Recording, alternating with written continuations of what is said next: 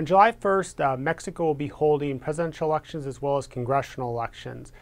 Enrique Peña Nieto, the former governor of the state of Mexico, party is the candidate of the governing PRI, the Institutional Revolutionary Party, and is widely expected to be victorious. He's trailed in the polls by Andrés Manuel López Obrador of the left-wing PRD and Josefina Vázquez Mota of the right-wing PAN, the governing party, which has been in office for 12 years.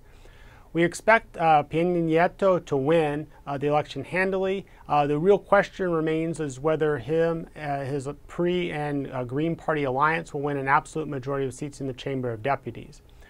Once Peña Nieto is in office, the real concern is, does he return to the practices of the old PRI, that which governed the party for over 80 years, which involved corruption, cronyism, and a return to somewhat distasteful politics, or does he launch a new style PRI, that is one that's a more modern party that's focused on governing in a democratic manner within the rules of a Republican system?